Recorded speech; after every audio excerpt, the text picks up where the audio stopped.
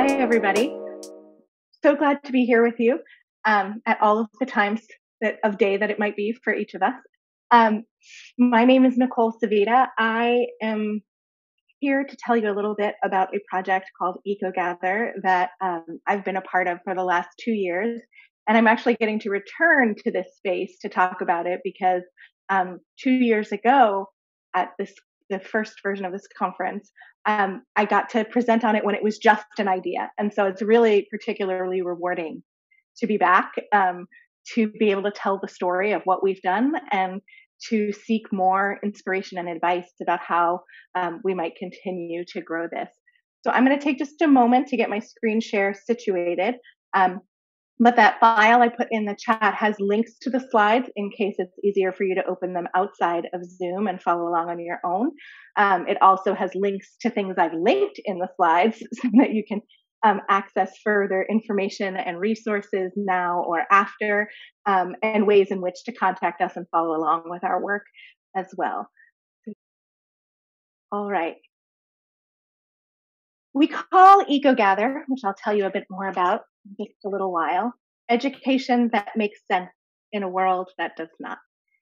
And I'd like to ask everyone right now just to let that phrase settle in for a second. Education that makes sense in a world that does not. And just listen internally for the first thing that pops in your mind. And if you wouldn't mind just sharing in the chat, in whatever the language of your heart is, what comes to mind when you hear that phrase? What does that mean for you? What do you think it might mean? What does it call up?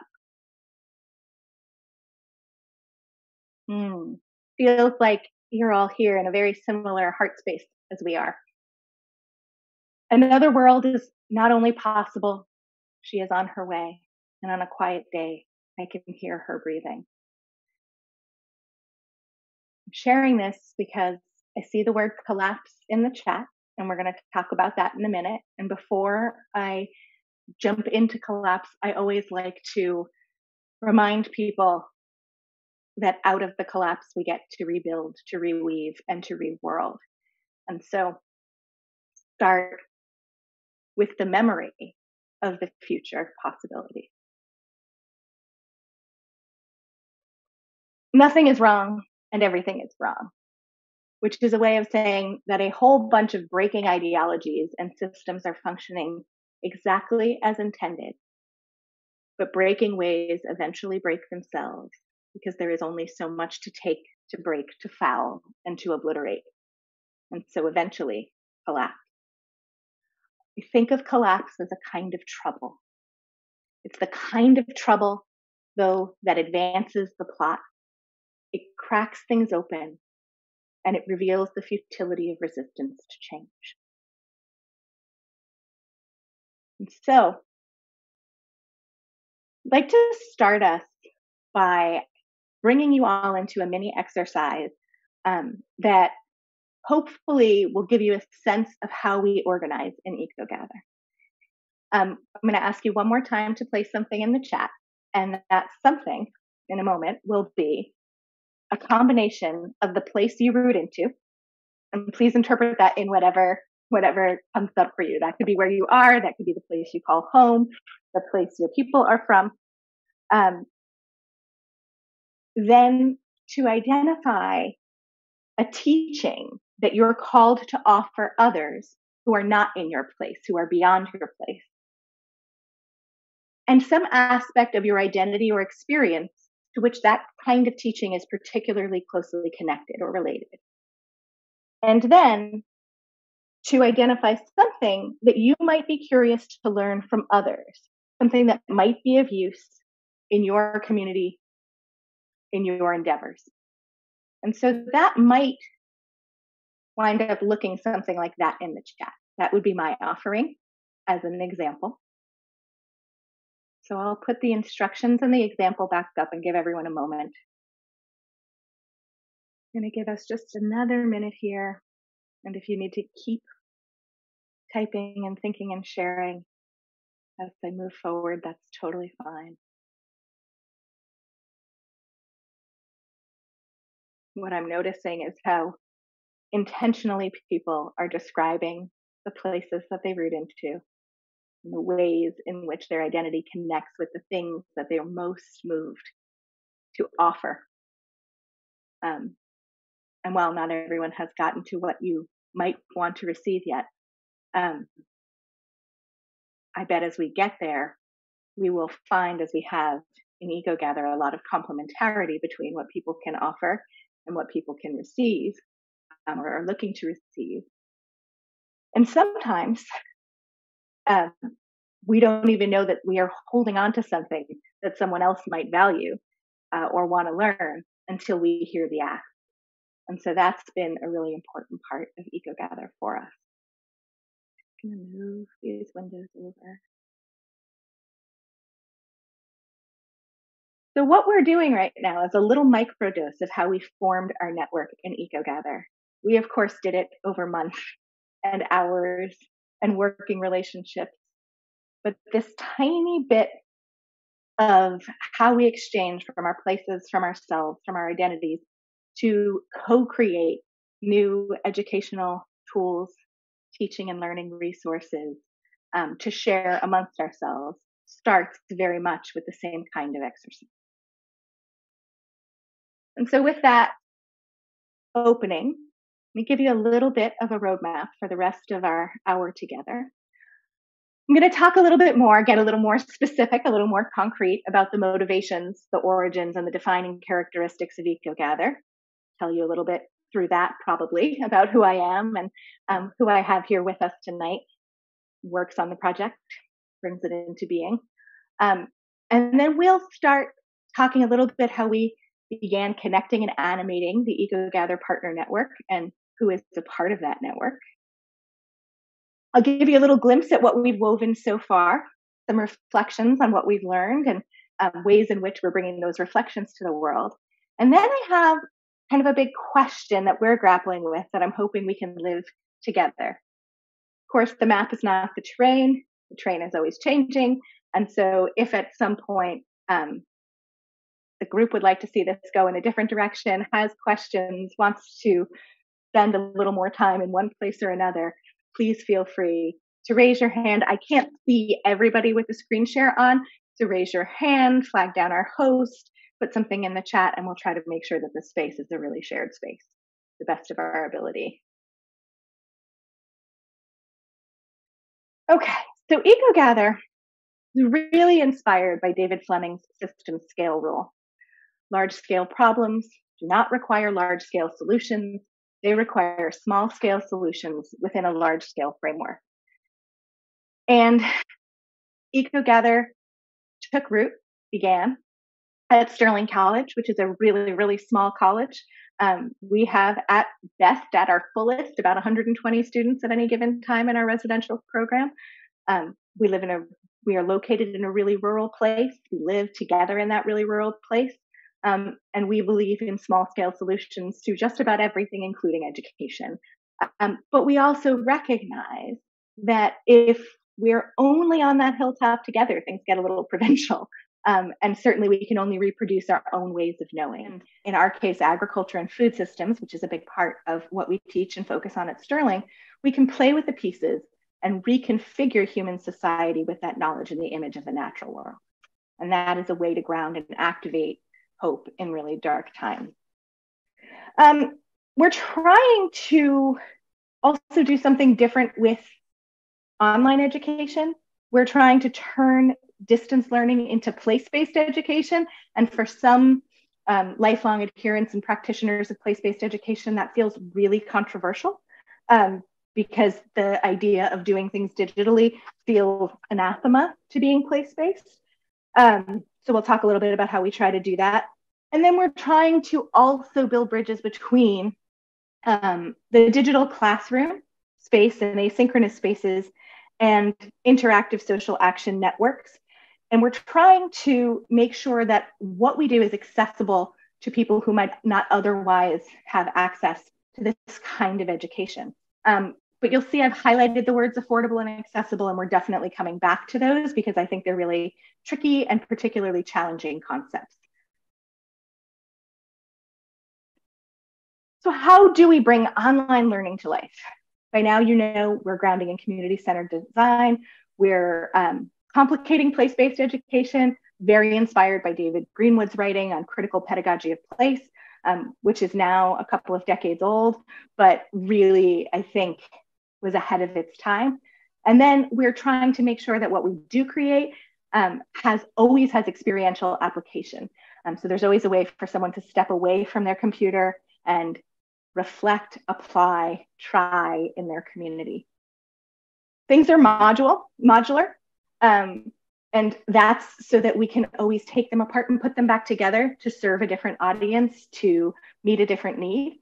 We try to make it full of content that are multiple means of representation, multiple modes of learning.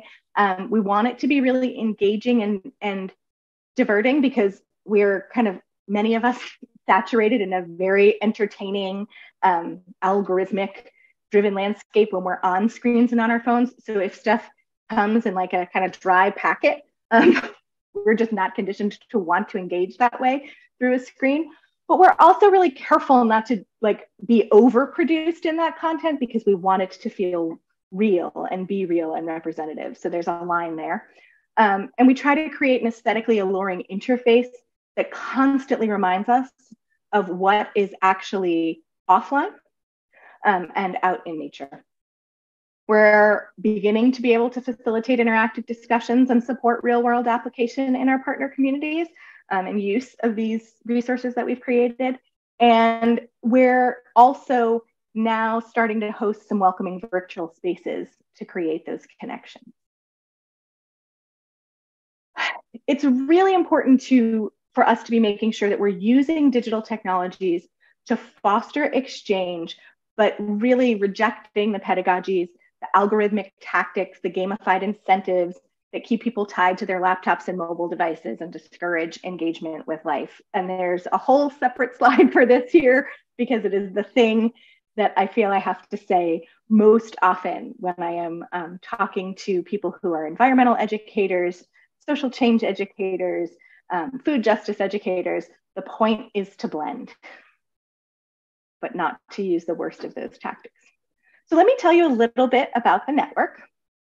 As I said, it is started at Sterling, and so I guess we hold the center, but we don't put ourselves in the center of the network. So if I were drawing a diagram, it's not a hub and spoke. We're connecting across all of the networks, and after about 18 months of active work together, our network partners are starting to connect directly to each other on their own and collaborate in interesting ways. So that's getting to be fun.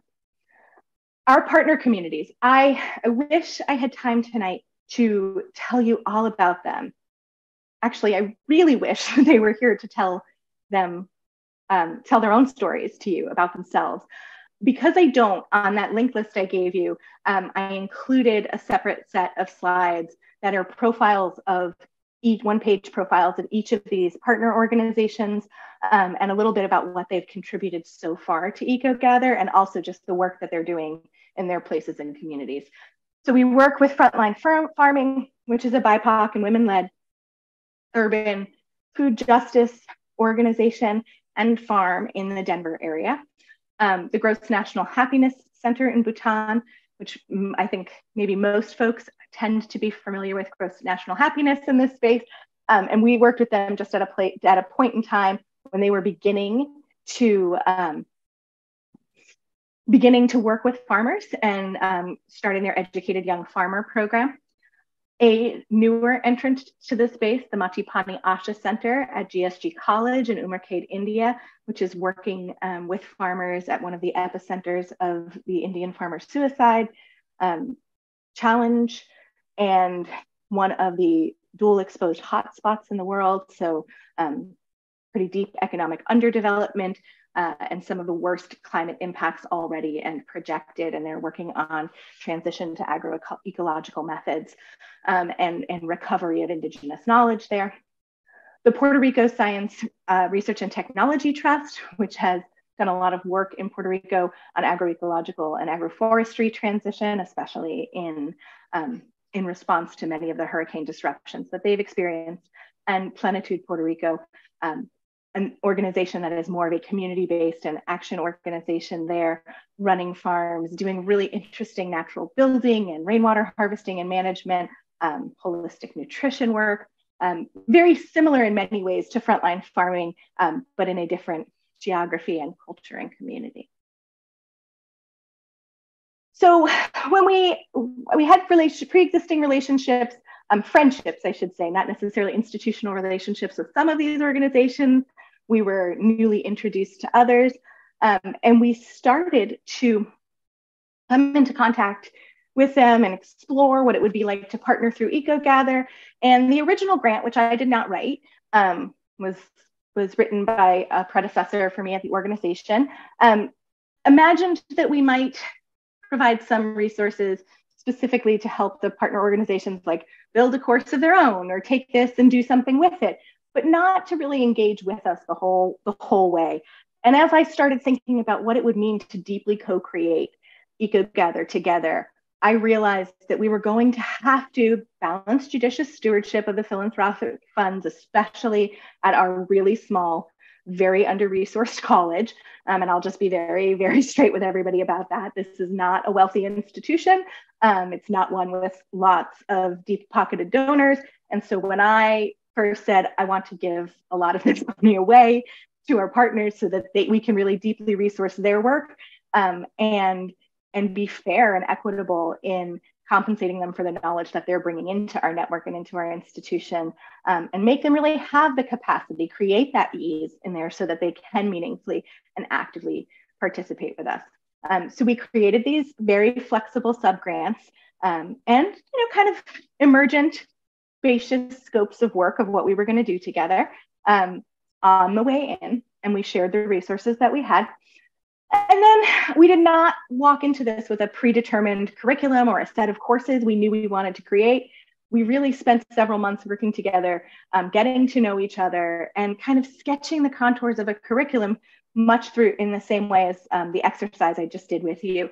So really I'm doing that in conversations, also in spreadsheets and things, figuring out what could people offer and what did they need and where were there other organizations offerings, that one of the partners would put their hand up and say, yes, we could absolutely use that. We don't have that knowledge in our community, or we don't have an expert practitioner. And then places where maybe everyone would say, actually, we could really use this and no one here feels kind of capable of doing it.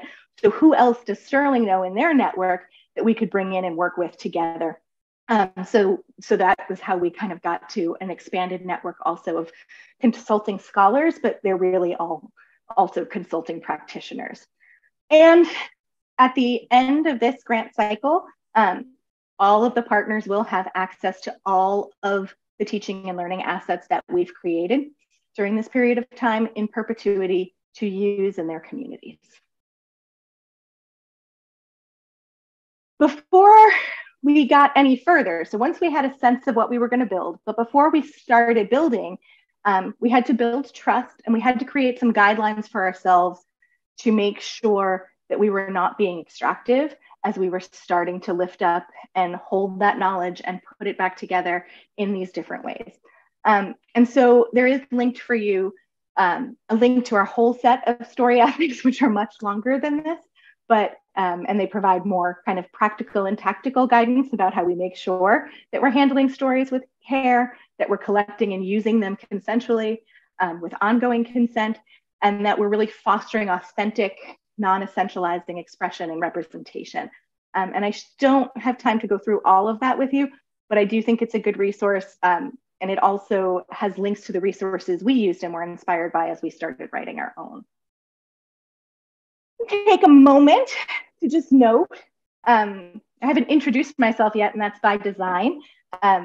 Obviously, there's a little bio on me. I am the Vice President for Strategic Initiatives at Sterling College and the EcoGather Project Director. But that's maybe the least important part about this. I have this team, many of whom are here tonight. Nikasi Fortune is with us, and she's been with the project since before I have, and has really just keeps us going in all of the ways, keeps us organized, and has very, very gracefully managed to move through all of the changes and different emergent stages of this project. Heidi Myers, top left there, is our creative direction, marketing, storyteller, communications person at the college. And she has really big courage and really big heart. And she's what some people would call brutally honest, but I would call beautifully honest. And she is really, really good at distilling down complexity into words that kind of capture the essence and the feelings. Then there's Anissa Coit, who has a brain totally not like my own. She's all science and art, where I'm more words and systems and justice stuff. And so she's this amazing complement. And she's doing a lot of instructional design work for us and works with our partners and consulting scholars in that way. Mackenzie Faber also does a bunch of that and also facilitates our learning network. She, on the other hand, has a brain a lot more like mine, owing in part to the fact that she was one of my students in graduate school, and so is also a food systems person. But I point that out not because she's like a mini-me or anything, but because part of what we were actually able to do was take a bunch of stuff I had been teaching and hand it over to her to make better, to remix through the eyes of a student and a learner, and to transform into something that had a different generational lens, that had a different tone, that really held on to delight and joy and generative energy as we were studying all of the hard stuff in the food system. And then finally, there's Connor Ferguson, who is our multimedia producer, who is always making us look and sound good. We record so much more than we actually need to put into a course. And he finds all of the best bits of that and makes it cohesive and compelling, but not fake and synthetic, which is so important.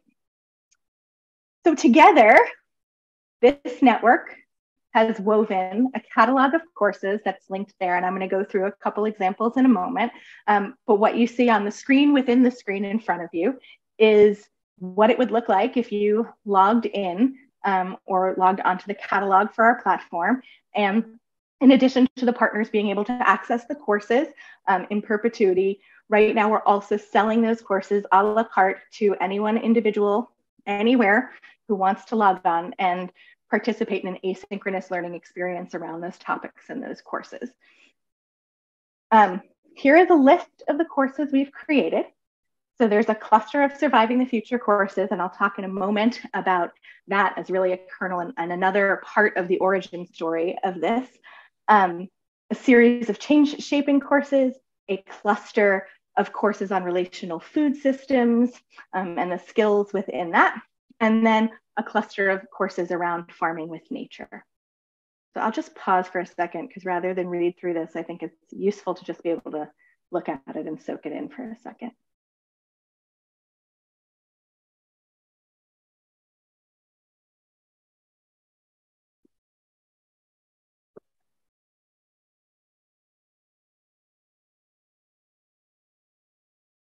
I can tell there's been a bunch of chatting, but I haven't been able to follow it yet myself, so I will catch up on that. Any thoughts, questions? Hi, Nicole. Hi. I have a question for you. Yeah. Now I see all the kind of system and people that are like well organized, but I'm really curious to know how was at the beginning. How many staff do you have? How you start like the fundraising? How all this, how were the first steps of this amazing family or project? Thank you. Yeah, absolutely. So the very first steps happened before me. So I didn't tell you a lot about my background, but I was faculty in sustainable food systems at Sterling, starting in about 2015 to 2018. I stepped away for a little while and went out to Colorado. And then I came back in the role that I'm in now. And in that space in between, the relationship between Sean Chamberlain and then Chelsea Green Publications, which publishes the Surviving the Future and Lean Logic books, and Sterling started forming. And out of that was this kernel, right, that we wanted to grow into something bigger. So first the education around David Fleming's work and Sean's work, and lean logic and lean economies in the context of collapse, and then building that from a symposium into a course, enabling us to go back to the funder and say, okay, now we want to put it into practice. We want to put the theory into practice and create that larger framework within which the small communities can exchange their knowledge and the lessons from practice. And so that grant was written before I came back, and there had been about a year where they had hired sort of the technical folks to do the work, but because of all of the COVID dislocation and disruptions, even though we had Nikasi to do some of the project management, we had a video content producer and an audio content producer. We didn't have partnerships yet. We didn't have a sense of what we were building. And let's just chalk it up to 2020 and early 2021. Like it was not easy. And so I came in to a fairly blank slate. And when there was a leadership change, and I was able to pick up a couple of partnership conversations, and then also be able to say, okay, well, I have some relationships with organizations and groups that are a really good fit, and let's explore that. I would say, gosh, it's getting a little fuzzy. I'd say it probably took about 5-6 months for that to really cohere. During that time, we built some other stuff I didn't talk about because we had people to do that needed to be doing things and doing work. So in addition to that team helping our college manage some of the going remote and distance pieces for our bachelor's degree program, we also created a podcast and did some early audio and video storytelling with our partners. And then we started, our team has never been more larger than what I showed you on that slide of all of us. And so we all wear lots and lots of hats. Mackenzie and I do the graphic design with a little help on, getting the initial logo and colors down and things from our contract designer. He does things to enable us and teaches us what to do, and then we go do it ourselves. And Connor does all of the audio and all of the video now. And so what we've done is we've really created systems and processes to engage with our partners and our consulting scholars, and all of the guests who we bring in for other perspectives to streamline it. Mackenzie, I'm going to put you on the spot for a second, but because you're the one who does a lot of that, do you want to just speak to a little bit of what the course creation process is like? Yeah, sure. And let me know, my partner is drumming downstairs, so let me know if you hear some music in the background. Okay, wonderful. So the process varies a lot based on the kind of course content, the original vision of why we wanted to put this in the first place. It's not like, we have a registrar's office saying, hey, we really need a math class. It's really up to us.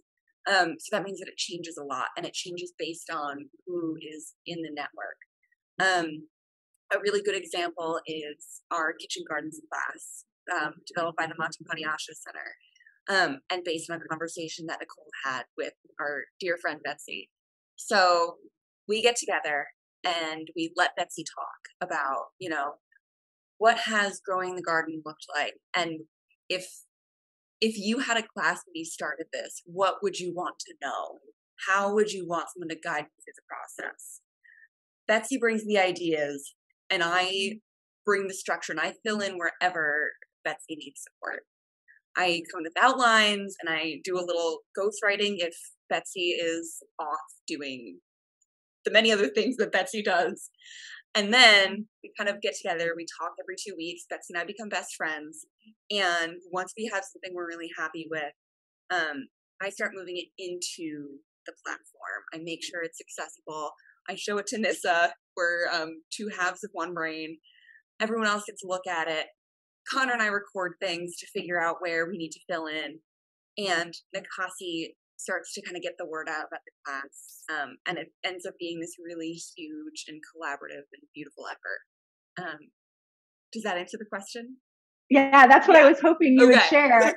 And I think the only step in there that you missed is that we also at the outline stage, once we have a decent outline with some, meat on the bones, we'll share it with the whole network so that folks can comment and say, oh, this part's really useful. And what we're, here's how we might use it, or here's what we're looking for out of that. Or say, we were developing, we have a soil, plant, and fungi course that we're in the process of pulling together. And, folks from Bhutan were contributing some content, but through conversation, we realized that in almost all of the communities, there were different mushroom growing projects going on, either at those organizations or with their close colleagues and friends. And so then we figure out, okay, who else within the network can we bring in and feature, and how many different maybe climates or growing methodologies can we interweave in here? And so it's a very emergent process. I will tell you that at the beginning, like the partners were all looking at me like, wait, we're doing what? You want us to commit to what? And I was like, I want you to commit to just being in it. And like, kind of in a crass way, I was like, and we're giving you money so that like, that like, at least it's not going to you're not going to be in a worse off spot. Right. And so we like had some basic expectations about like each organization is going to really, really go all in on and lead with us on one class, maybe two, depending on their size and their scope. And then like is going to show up and participate in the others when asked. And they've been great about it. I would say that like, if I'm speaking really realistically, maybe I had some ideas that it would be even more robust, but I think we all know this from community work, that everyone is so busy doing the work, that all the time and space to talk about it, to collaborate across, is still hard, even when you have some resourcing. And so we've had to figure out how to position ourselves, not as that center in the hub and spoke, but as often the connector between places. So I'll hear something in a conversation with the folks in India and say, oh my gosh, you have to talk to Fatima in Denver about this because they've just dealt with this on their farm. And then we put them together. And so that's been really helpful. And also, I think the thing we learned really early on, one of our early mistakes was to be like, yeah, we want them to create courses because we want it to come from communities. And not realizing how much anxiety people were going to have about stepping into the role of being a formal educator, even though they're educators in their work all the time. And so as Nissa and Mackenzie got trained into more of the instructional design work and the learning network support work, and we did have another person on our team for a period of time, he's not with us anymore, but he had a PhD in educational technology and had done a lot of development work. So he created some systems for us, some of which were really useful, some of which were a little more in the box than we wanted to be. But were invaluable in terms of just like getting us strong on the basics. And then as our folks were able to take that and kind of run it through the ethos of the project, we've been able to actually say, okay, we now know where it's valuable for us to step up and take a firmer, more guiding role. And to add capacity. I think at the beginning, in some ways, we were being too deferential. But then as the relationships built, we were more able to say, hey, we can take that off your hands. Mackenzie can talk to you and write the copy from a transcript of what you've said. And now we don't have to push you through a process of like this big looming thing hanging over your head of writing the thing. Give it back to you to check for tone, check for content, check for meaning, to translate, and that's worked really, really well. So it's figuring out what skills we also have to help that content come together in a way that then becomes accessible to others. Oh, I saw the time. Thanks, Nicole. Absolutely. I think, am I correct that we are over time now, and I should probably allow a space for just a lot of gratitude and a reminder that if you have other thoughts, please use any of the links and many ways to connect that I shared earlier. And I'm looking forward to seeing folks throughout the next couple of days. Thank you so much for being here, being on this journey with us.